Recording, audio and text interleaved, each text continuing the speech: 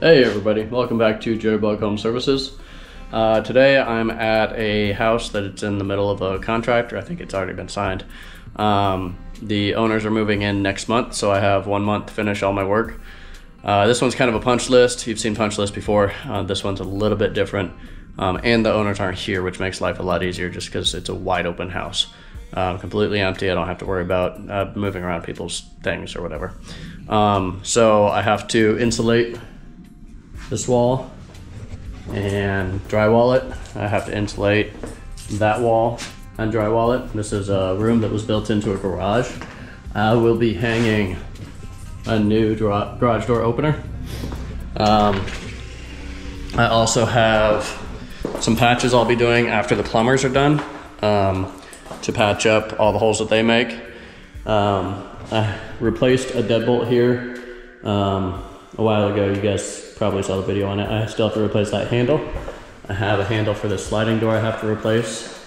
And I think that's about it. It's a pretty simple but time-consuming job.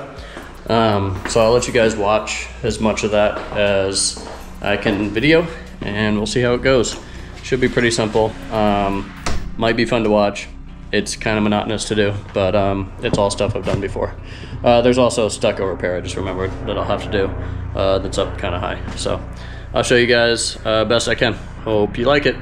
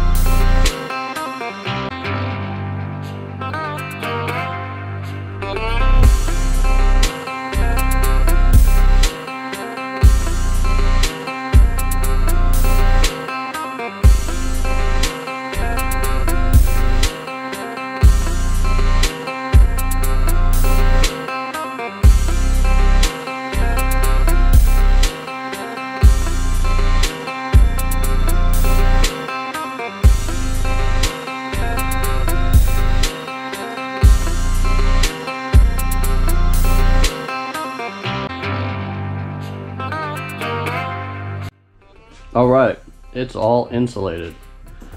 Next step on this is to put in drywall. I noticed that the customer got the door handle, so I can do that. I can do the sliding glass door handle. So I have a couple of things to do. I'm gonna try to hang some drywall right now. We'll see how it goes.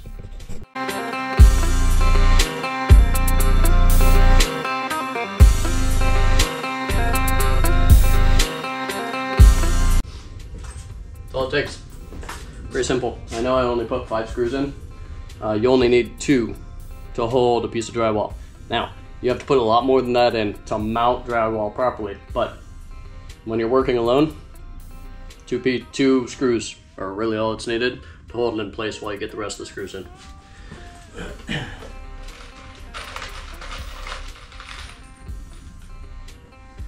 And I didn't learn that on the internet.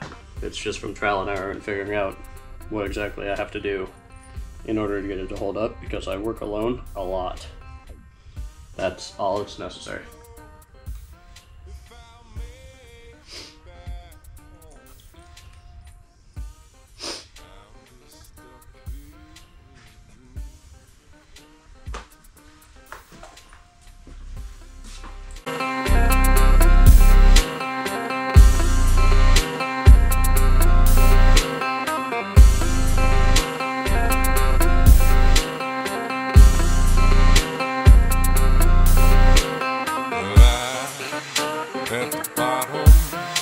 for the ocean. I'm at the bottom of the sea. After those 2 screws, it's not a bad idea to murder it with screws. Not that it does that you need that many, but well, I don't like walls to come loose ever. So once these are up and this thing's screwed in like somebody was angry at it, mudding and taping, there should never be any movement again. Now if somebody slams, like throws another human into the wall, it might move a little, but that's not because of my drywall, that's because of their studs.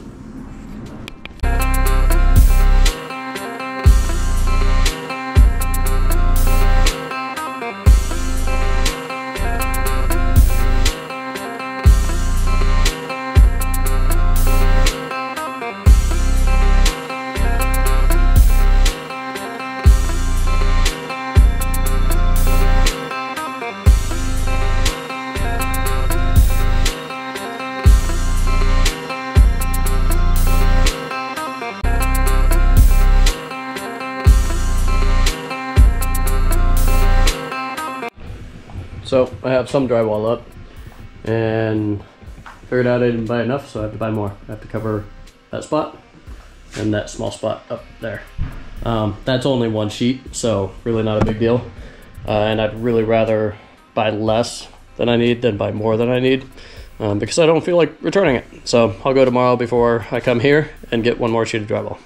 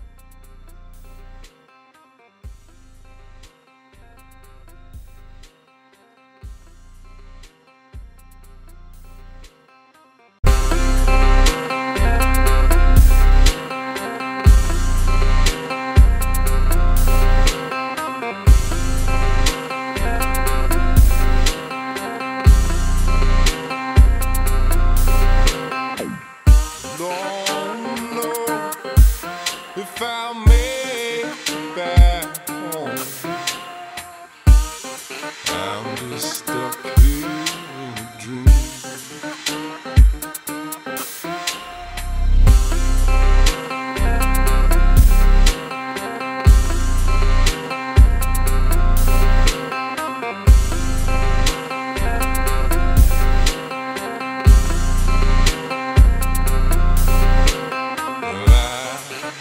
At the bottom for the ocean,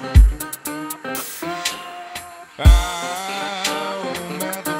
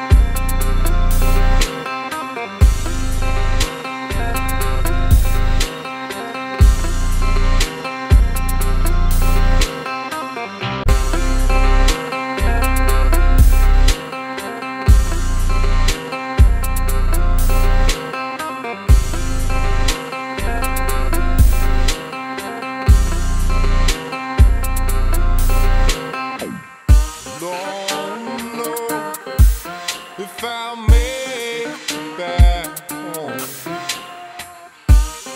I'm just stuck here in a dream.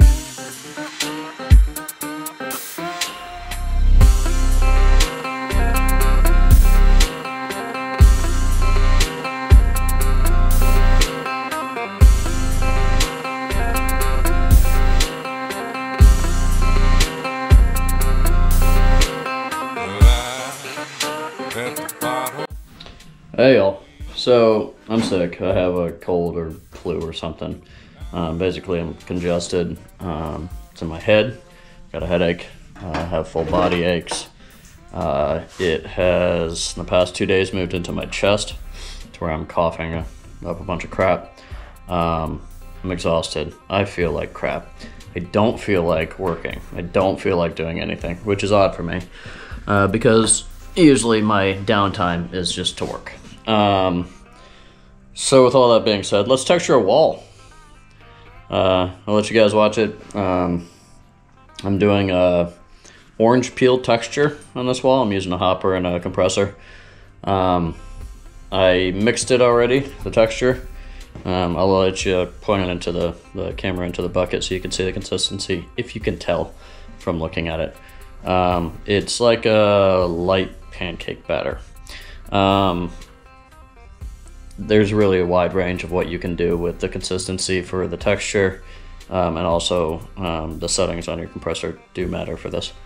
I'm going to use a paint shield to try to block the door and the ceiling as much as possible. The ceiling's popcorn, so it's really not that important, but I'm going to try to block as much as I can. You might see me get worn out by holding two things at once and just use the hopper. When you see me do that, if you see me do that, just understand that I'm paying pretty close attention to where my spray is going, and so just because I might not be holding a shield up doesn't mean I'm not, doesn't mean I'm overspraying everything. I'm not.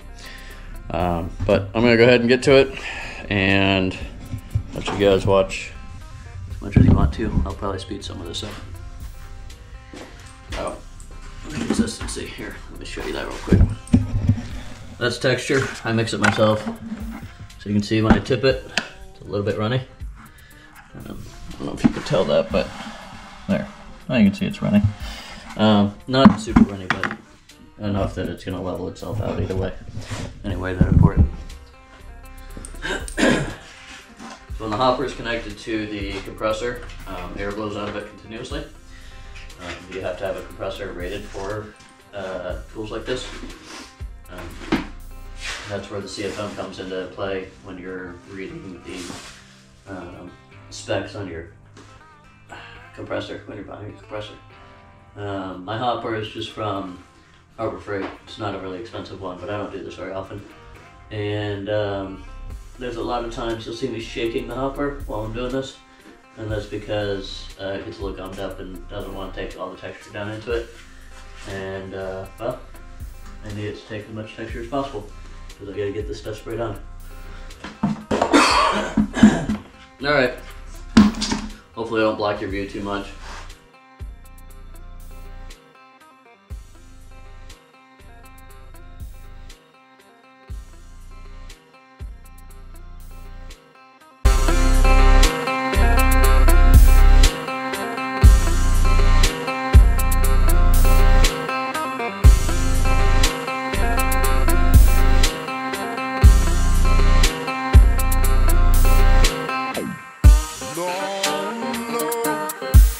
If I'll make it back home,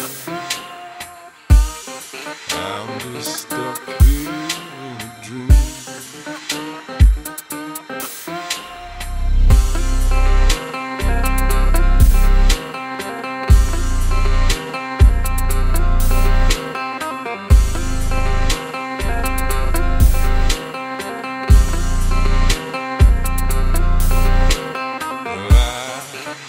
At the bottom for the old. I'll show you in the meantime, while this, right before I change everything up, what the texture looks like. So you can see nice and close. That's the texture, that's orange peel. So of course you go over this with sandpaper after it dries up. Extremely lightly though. It's not, you don't go over it with an electric sander or anything. It's just one piece of sandpaper in your hand and just one pass usually does it. And all you're doing is knocking down any high points and just, you know, bringing like a natural curve to it, which is the same as an orange peel texture inside. I'll see if I can find one. This one's a little bit heavier, so I don't want to really show you that. This is closer to it. So this is an orange peel texture as well. This one's medium. This one that I was talking about is a little heavy. I'll show it to you, but it's not what I'm going for. This is the texture that they used. These are the people that built the room. But there's a lot of things that they didn't do right building this room. One of those is the fact that you can see their tape. And when I put the walls up on the outside of this room, there was a lot of duct tape in between the drywall and the studs. So I can only imagine what they used for tape when they taped the drywall.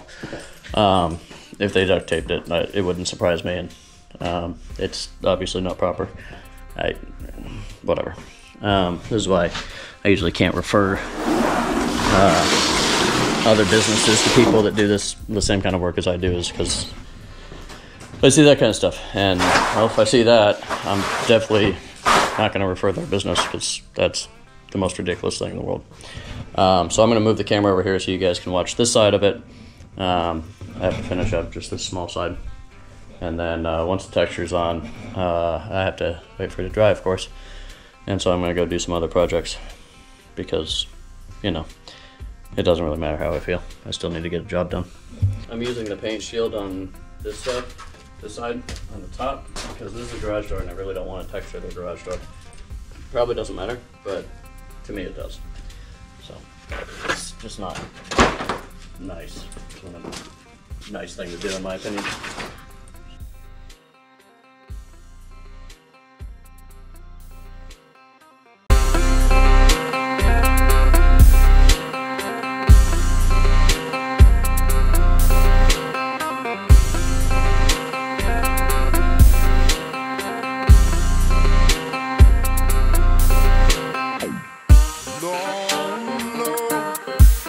If I make back home,